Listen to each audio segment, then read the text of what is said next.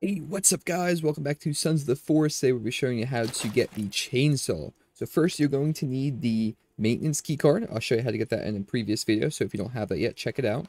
Head to this location, I put it on the screen for you. Come to this door here. You're going to pop that key card in. You're going to want to run through here. There's going to be a lot of enemies, so be careful.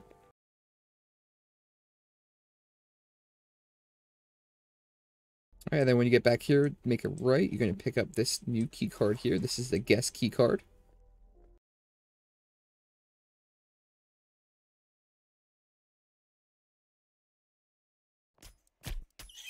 And then when you get to this area, you're going to make a left.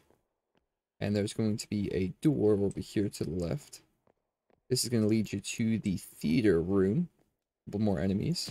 Alright, after you take those guys out, you'll see this guy hanging out right here with nothing but a chainsaw inside of him. So grab that chainsaw and you'll be ready to slay trees, mutants, babies, everything. Thanks for watching, guys. Check out the rest of the videos if you need to find any of the previously mentioned items.